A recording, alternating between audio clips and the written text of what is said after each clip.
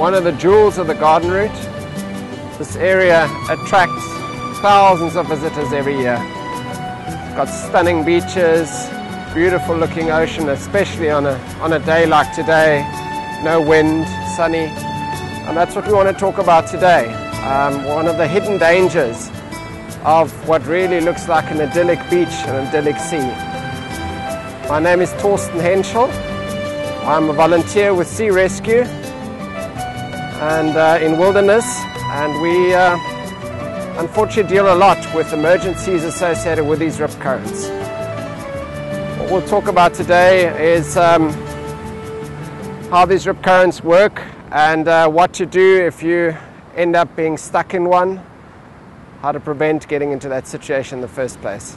Rip currents cause so many drownings every single year along this coastline and along South Africa's coastline.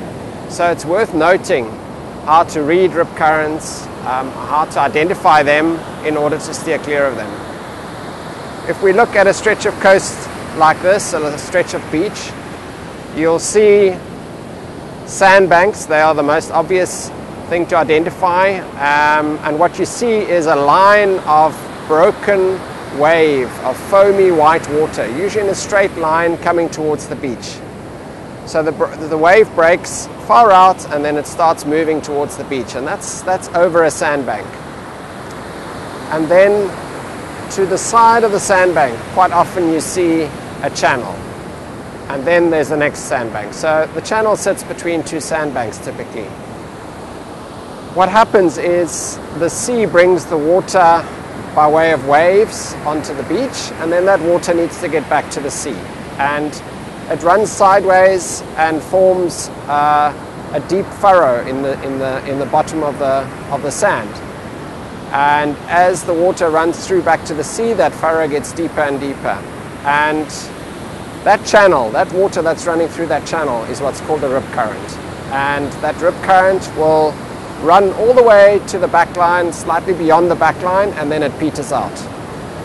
So what if you do get caught in a current? It can happen easily. The sea is unpredictable. A big wave may push you into that channel. So what happens is, typically it's quite deep, you lose your footing, and you feel that current taking you at quite a pace away from the beach. It's a scary thought, it's a scary moment, and a lot of people will panic.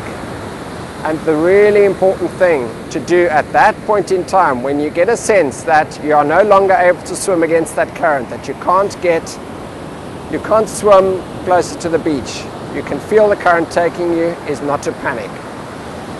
The focus is to keep your head above water, conserve your strength, make sure that you are focusing on staying with your head above the water.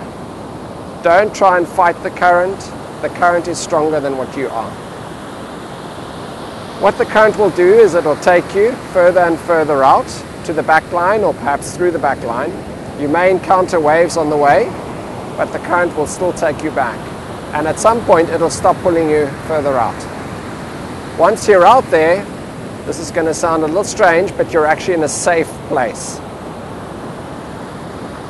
The other thing to remember when you first get caught in a current, and as much as you can, bearing in mind you're focusing on keeping your head out of the water, is to alert people to your situation. You can't normally put two hands out the water. Put one hand and wave it from side to side. Make sure people know that you're in trouble. If you think there's a chance that you can swim back over the sandbank, yes, that is the way to get out. But you've got to be sure that you're a strong swimmer, that you're confident in what you're doing. Otherwise, don't take that chance, wait for help to get you. What do you do if you're a bystander? What do you do if you're someone on the beach, maybe a family member? The key to a person's survival is for emergency services to get to them quickly. So we need to be notified as soon as possible. And there are two numbers that you really want to have in your cell phone whenever you're on the beach. The one is the national number, national emergency number, 10177, 10177. And the other is the local NSRI number. So when you are visiting an area like Wilderness, make sure you find out what the local NSRI phone number is. Every area, every station has its own emergency number, and that's the one you want to have in your cell phone for the duration of your stay, so that if you do find someone's in trouble, your family member, or just someone that you're seeing, you can phone us immediately. A couple of seconds can save a life.